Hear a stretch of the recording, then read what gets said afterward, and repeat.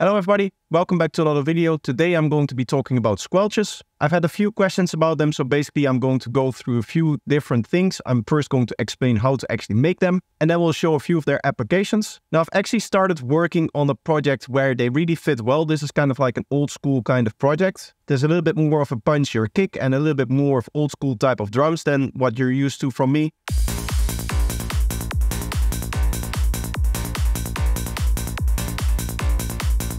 And I'm also taking this opportunity to play a little bit more with Vital. As you can see, I created this single patch here, which sounds really nice. And I'm going to turn this into a preset for an upcoming preset pack that I now want to work on in Vital. I recently released a preset pack for Serum, so now a good follow-up to that would be a preset pack for Vital. Anyway, let's just dive into what squelches actually are, and I'm just going to start off with the basics. As you can see, I have an initialized Vital preset here. And the idea of a squelch is very simple in that you have a saw wave which is both pitch modulated as well as going through a bandpass filter. So let's start by setting up a bandpass filter. I like to go with 24 dB per octave. We'll give it a little bit of resonance, but not too much. And then we'll set up our pitch modulation as well. Let's go with envelope 2 here. We don't want to change the amp envelope here. We just want to have a modulation envelope. And we're just going to set up something like this so that you can get an idea of what we're actually doing. So I'm going to assign this to the pitch. And what I'm also going to do is I'm going to inversely assign it right here to the frequency.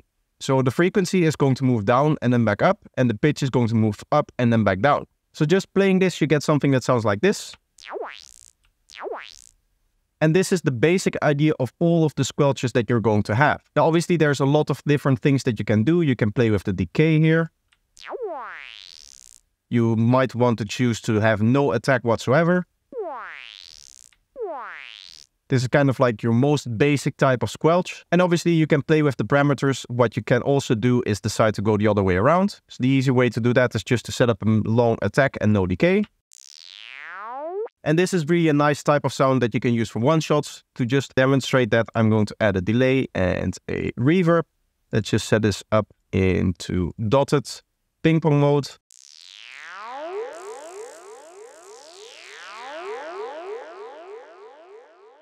And you'll get something like that. So this will be used as a one-shot. Let's just kind of dial it in here. I'm just going to, I guess where I can play this is right here actually, because I need a sound for this part as well. And I'm just going to play it here. Obviously I want to go to a lower octave so that we get that nice kind of low gritty sound. This is still a little bit too high for me. We'll make it a little bit longer as well. And now we have something like this.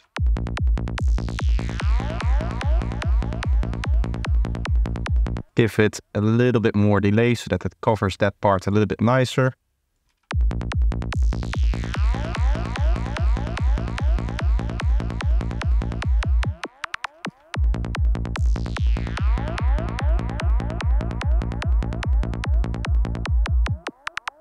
Now there is a little bit more that you can do. What we can take a look at now is making some kind of sequence out of this. The way that the sequence is going to work is that we're going to basically do the same thing, but we're going to have this bandpass kind of move around on its own, independent of the modulation of the patch itself. So what that essentially means is that we have to set up the same kind of modulation on the pitch. I'm going to go with a very short decay here so that we get to play very short, nice, like quick notes. Let's maybe lower this a little bit so it's not so extreme. And now we get something like that. And as you can hear, when we play with the bandpass filter, we can really change the color of the sound. So I'm just going to create a very simple pattern here. And what I want to do is I really want to play with the octaves. Because this is really kind of pitching up and down, you don't necessarily have to stay in key if you don't want to. I just came up with this pattern here. Nice little rhythmical section. One of the interesting things that I'm keeping in mind for this production is that I want to have these notes reflected in this pattern over here. So you can see that I am lining up these two notes here with these two notes here so that the pattern kind of continues but is elaborated upon. So now what I want to do is I've just quickly set up this macro here which we can play with. I am going to quickly enable my MIDI controller. So now we can play around and we can see if we can get a nice sound. One of the first things that I want to do is determine if the lower and upper bounds of these modulations are correct. And then we'll record in some automation for this particular sound.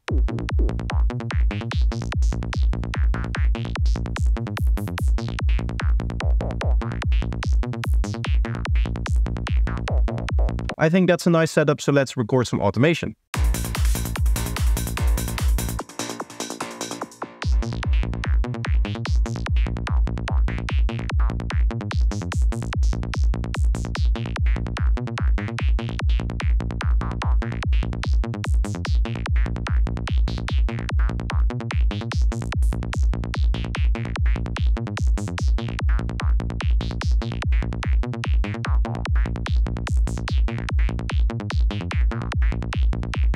Okay, so I'm just going to simplify this, simplify the envelope like that, and now we have an easy editable kind of envelope for this particular sound. Obviously, we want to do a little bit of processing, and one of the types of processing that you'll often see is a little bit of digital distortion, some downsampling.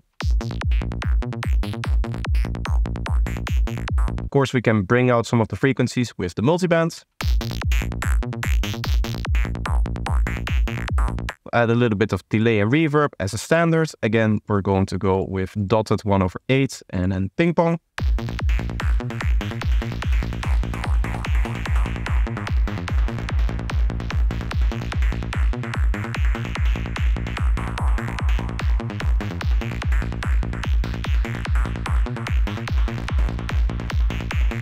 What might also be interesting is to add something like a flanger to it so that we get a little bit more movement. I've just set it up in a way that I can just automate this upwards over time.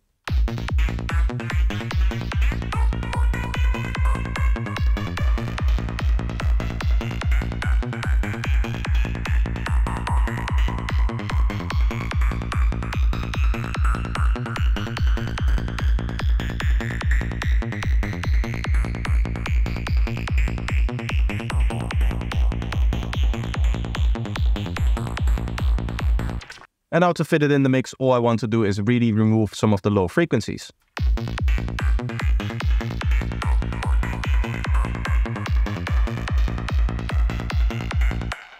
Honestly, this mix can come in a little bit later so that we start off with the normal squelch and then it just slowly goes into a flanged version.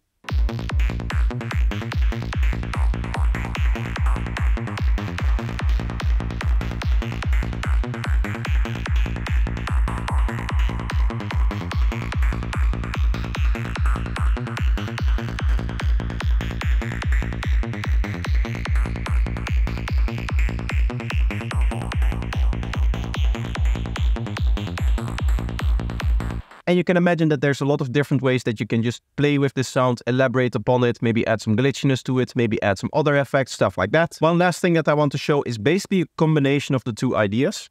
I'm going to quickly turn this off so I have some space to work with. What you can do if you want this kind of one-shot effect, but you do want to have like a bunch of different sounds, in the sense that it's just not one note playing, but a few notes at the time. What you can do is basically combine these effects. And the way that I like to do it is just something like this, very like nice and fast. And again, I'm learning Vital, so I'll do this in Vital real quick.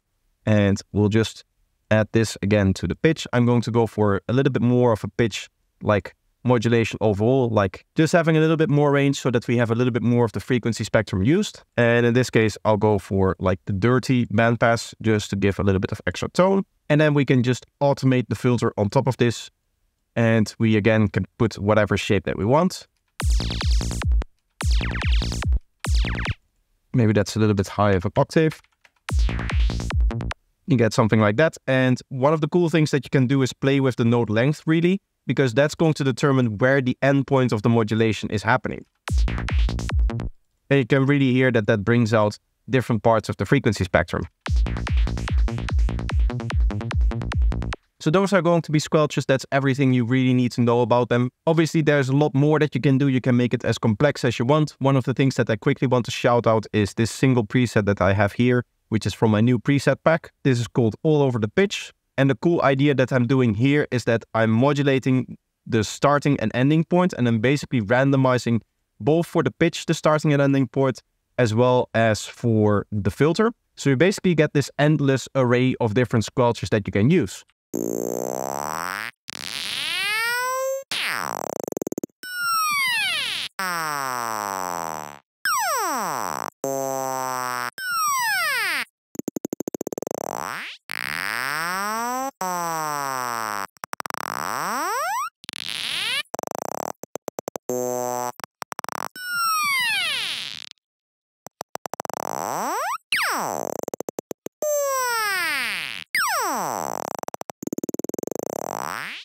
And you can just take a patch like this, resample a bunch of different variations, and just choose the ones that you like most and place them as audio into your track. Or you can completely rely on the randomness if that's what you're after, and just set up the patch in a way that you're just going to have different sounds all of the time. So that's going to be the video. I hope that you enjoyed it. Let me know if you did by leaving a like, and make sure that you're subscribed if you're new. Also check out my preset pack that I recently released on Gumroad. But that's going to be it for the video. I hope you enjoyed and hope to see you in the next one. Bye bye.